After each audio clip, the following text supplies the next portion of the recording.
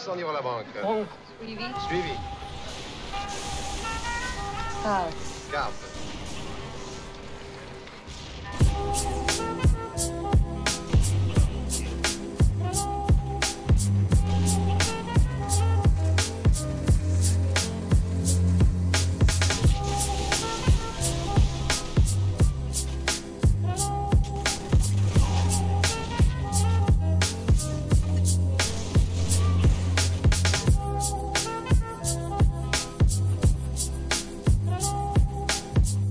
Okay, so I know that videos discussing sensitivity have been made by many people in the past, and most of them say the same thing, which is that lower sensitivity is better. But if you are playing a faster paced game, then you might need to raise your sensitivity a little to keep up with the pace. But even then, the stability that lower sensitivity offers is well worth it. My current sensitivity, even in games like Quake, is 52 centimeters per 360, which is low. So personally, I have a bias towards low sensitivity, and that seems to be the general consensus amongst people on YouTube making these types of videos. But recently, there have been a lot of really good players that use rather high sensitivities, and I can't deny the advantages that high sensitivity offers. Better spatial awareness since you can more easily look around and check corners and angles, better mobility, and if you have good mouse control, then those two advantages on top of good aim can be extremely deadly. I can't deny that whenever I was trying higher sensitivities, it was really nice being able to turn on people.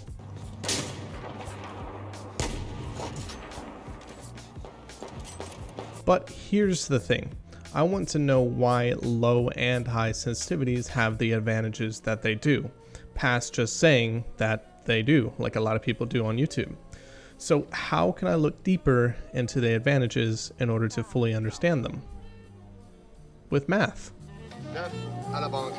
I need another 1,000. I admire your courage, Miss... Trench. Sylvia Trench.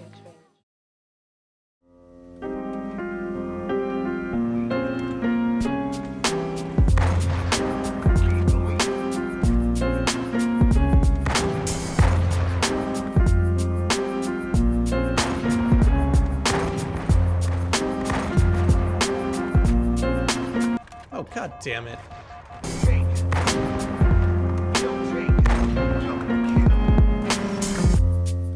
Before we get into the tests, we need to understand a few things along with a few assumptions that I'm making for this video. First of all, the average human reaction time is 250 milliseconds, and that's what I'm going to be using for this video that you'll see later on. The next thing to go over is that I don't have any fancy equipment to perfectly recreate the testing scenarios. So in order to create some consistencies, I'm going to perform each of these tests 10 times and then take the average from those results. And finally, I'm going to be comparing two sensitivities that I feel like show a good average of low, medium, and high sensitivities, which is 60, 40, and 20 centimeters per 360 respectively. Now that we have that out of the way, let's talk about the tests themselves. The first test is focused on the ability of a player to see a target and place their crosshair on that target without going past the target. For this, I'll be seeing how long the crosshair can stay on target in terms of centimeters. It should be no surprise that this relationship is linear since distance is directly related to sensitivity, but it does show how important mouse control is when using a higher sensitivity, which will be a reoccurring theme in this video. The next test is how fast you can reach your target. In order to show this, I'm not so concerned about stopping on the target, so I will be flicking past the target and counting the frames from when the flick starts until the reticle reaches the first pixel of the target while attempting to go the same speed in every single case. This is the instance where making the average of 10 attempts comes in handy to get a better result, and I honestly wasn't expecting to get an exact linear relationship, but I managed to get it really close, which is a pleasant surprise and satisfying to me. These results, on the other hand, show the advantages of high sensitivities, by showing that your perceived reaction time is lower because you reach the target twice as fast than you would with a sensitivity that's half the speed. This is why players who use a really high sensitivity and have very good mouse control seem to have incredibly fast reaction times, when in reality their reaction time is similar to other high-end players, but their ability to reach the target faster is what makes their perceived reaction time faster. Finally call down the thunder.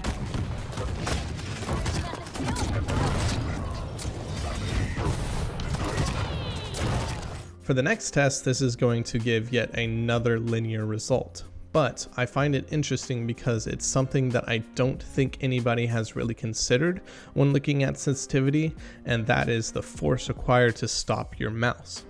For this singular test, we are going to assume a few things in order to make the testing easier and more consistent. First, we are going to assume that you are going to be reaching the target in the same amount of time, no matter your sensitivity. This means that the higher your sensitivity, the lower the required force, because you don't have to move as fast to reach the target. This at first seems logical, but we will discuss how that's not always the case in the next test. The next assumption is that there is no friction on the mouse pad. This can be ignored because by adding the friction forces, all this will do is move the results on the graph up and down, but not actually change the differences or delta in the results between sensitivities, so it's okay to ignore this as a factor. The next assumption is that we will be using my mouse and its setup. I'm using the Razer Orochi V2 with the AAA battery inside, which is approximately 68 grams. This is important because force equals mass times acceleration, and using the mass of the mouse is, of course, the mass of the equation. And finally, we are going to assume that the time portion of the acceleration equation is 250 milliseconds because, as mentioned previously, that is the average reaction time of a human. I do know that the mouse doesn't go from a dead stop to the full speed in that short of a time period, but instead it goes in more of a curve, but it's something that happens so fast that I can't personally measure it with what I have, and this assumption is something that I'm comfortable enough making for the purposes of this video because in the end, it's just going to shift all the results up and down equally and not affect what the results are representing. In order to get a more consistent result and to have the velocity be constant, we are going to be taking the velocity from one of the previous tests to reach the target with a sensitivity of 60 centimeters per 360. That gives us a velocity of 0.462 meters per second. Then when you divide that by 250 milliseconds, that gives us an acceleration of 1.848 meters per second squared and a force of 120.12 gram meters per second squared. Now, because the only variable in this equation is the velocity, and we know that the velocity will change linearly with sensitivity, we can go ahead and fill in the results for the other sensitivities.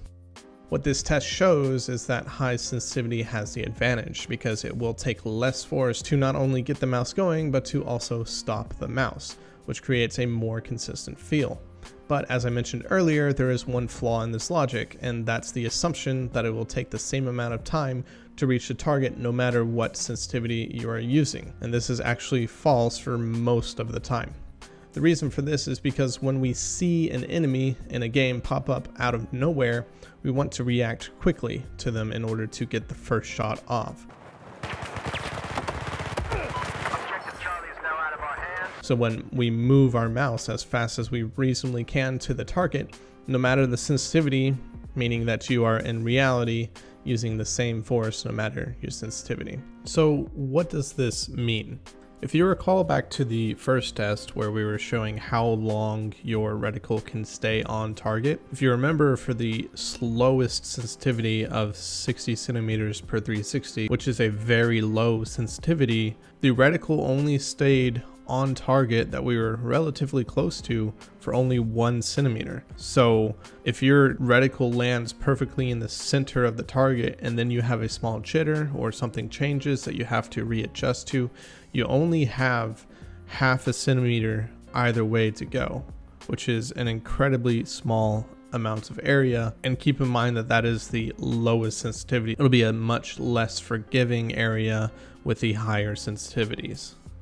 we have to accept that we are humans, and it is virtually impossible to apply the same exact force for stopping the mouse as the force you exerted for starting the mouse. This means that you will likely be stopping the mouse slightly too early or too late. Lower sensitivities are more forgiving for this than higher sensitivities are. This test, along with the first test, shows why people say that lower sensitivity feels more consistent, because you not only have a higher chance of landing on your target, but you also have a higher chance of staying on your target after your reticle reaches its destination. So after all these tests, where does this land us in terms of what's better, higher or lower sensitivities? Hopefully it's rather clear that for the majority of people, lower sensitivities will be better. But of course, this does not mean that you need to have a sensitivity as low as mine, which is 52 centimeters per 360. But perhaps lowering your sensitivity from where it is now could help you if you are struggling with consistency in your aim. The only advantage that high sensitivities have is reaction time. But over a longer period of time with plenty of practice and muscle memory, your mouse control can become better, and the disadvantages of a higher sensitivity can be mostly or nearly entirely negated. But that's assuming that you have the right traits and natural talent to reach that point. So yeah, that's pretty much the video. Please let me know what you thought of this kind of video, because it's very different from what I've been doing in the past. I do know that I wasn't able to physically test these things as precisely as some of you may have wanted, but it's the best that I could do with what I have. I would be interested in seeing another channel with better resources do something along this line to see if their results represent the trend that I showed. But I do want to close saying that aim isn't everything, and things such as game sense, general awareness, positioning, and decision making are more important. Take for example Rafa from Quake, who is known for having some of the weakest aim in the Quake Pro League, but despite this, he is hands down the best Quake player in the league. Saying that, though, sometimes it's still handy being able to aim.